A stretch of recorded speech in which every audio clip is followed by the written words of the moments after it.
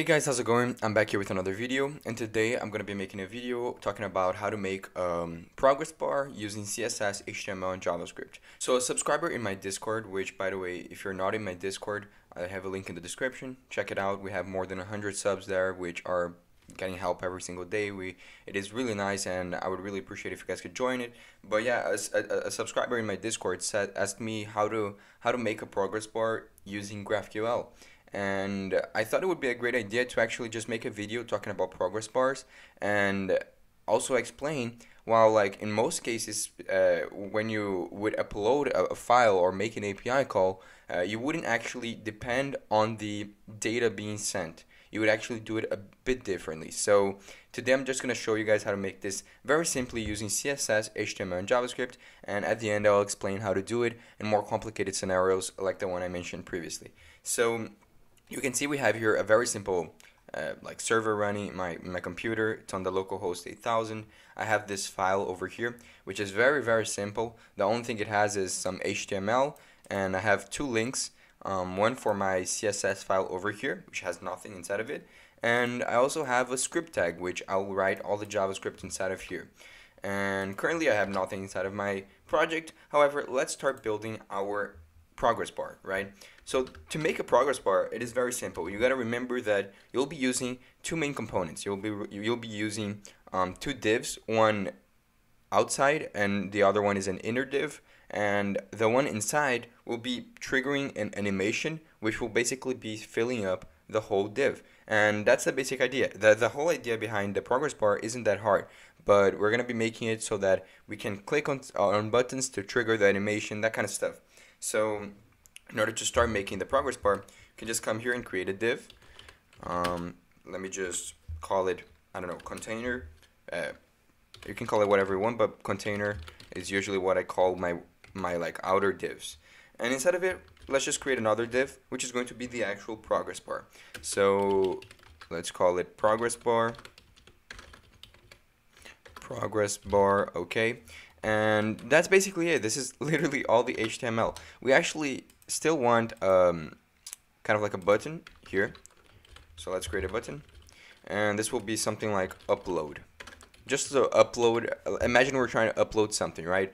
Let's check out to see how this looks. Obviously the two divs that I created won't be showing anything because we didn't give them any styles, but the button is over here and it doesn't do anything when we click on it. So now that we have this, let's start applying our CSS to our project because that's the main component of our progress bar. So the first thing we have to do is to actually create the container. The container will be very simple. We just need to add some fundamental aspects of it. For example, the height. Depending on your project, you might want to set this a little bit lower, a little bit it depends on which kind of progress bar you want to have. I'm gonna set it 20 pixels just so you guys can clearly see what happens. Maybe I can increase it a bit, but that's basically it.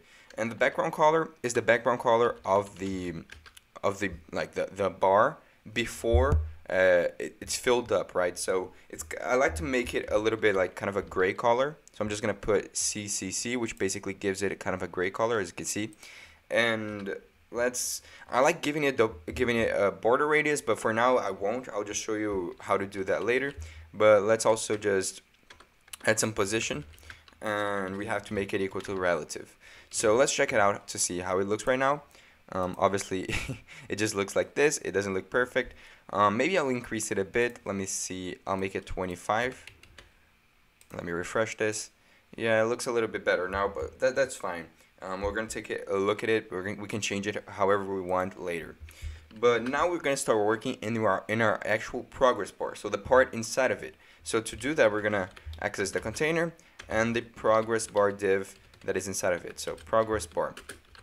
And inside of it, we have to determine some stuff. So if you've worked with this kind of aspect that you put something inside of each other, of another div, then you know that this probably should be position absolute.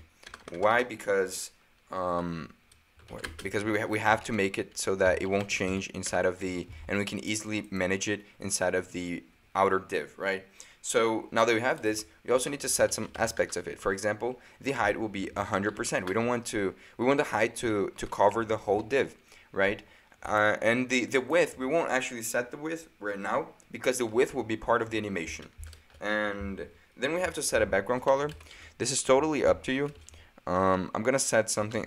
I won't set this. We have to make it different. Let me choose a color here. I'm gonna choose. Honestly, let me just choose this because I always like this kind of purple colors like this. I don't know if that's gonna look good, but that's fine. And after this, we just have to create our actual animation. If you're not familiar with CSS animations, then you can this can be like a starting point because it is a very simple animation.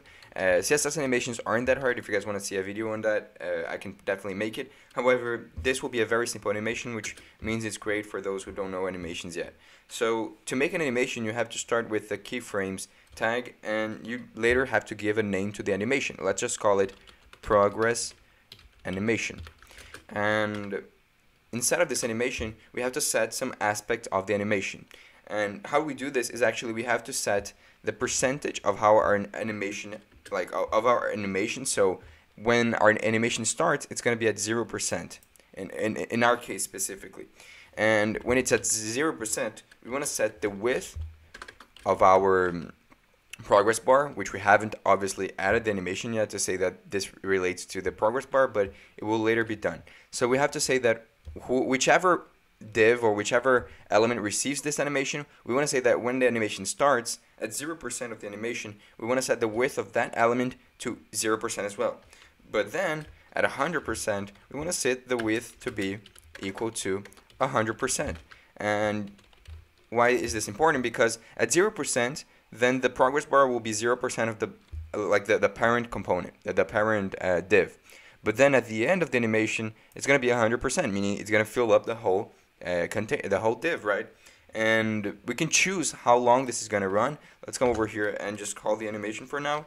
So we can add an animation to an element like this by saying animation, and we can just say something like call the name of the animation, so progress animation, and give it some like time, which is how long we want the animation to run. I'm gonna say 4 seconds, and we can also give it infinite. I'm not gonna leave it at infinite later, but infinite just means it's gonna keep looping through the animation. Actually, let me not call it infinite, I'll just call it forwards, which means that basically when the animation ends, it's gonna stay at the point where it ended, right? So we wanna fill up the bar and keep it filled. So let's check to see if this is working.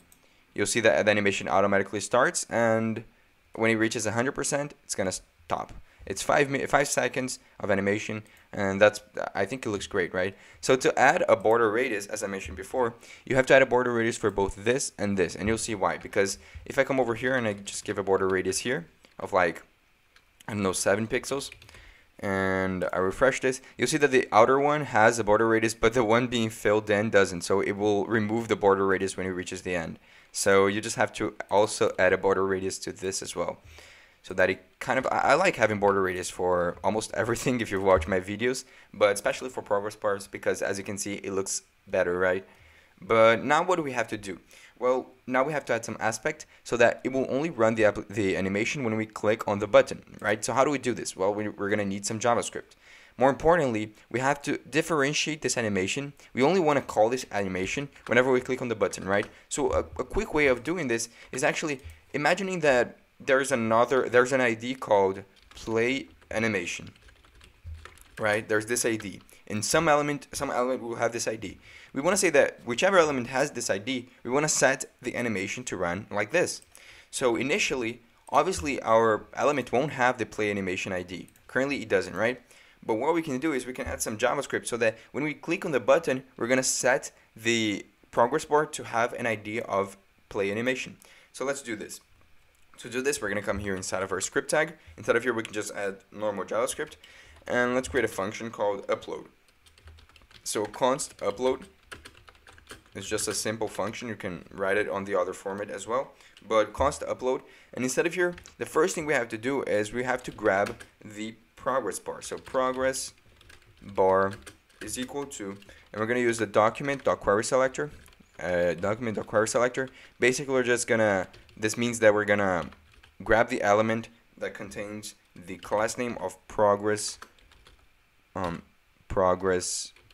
bar. my keyboard is horrible, but progress bar, right? Bar. And after we actually grab this element, what we want to do is we basically just want to set an attribute to that element, right? So we grabbed the progress bar and we want to set attribute, and we can pass two arguments here. The first argument is the attribute we want to set, which is an ID, and the other one is the actual ID that we want to set. Let's call it play animation, right? That's what we called in our CSS.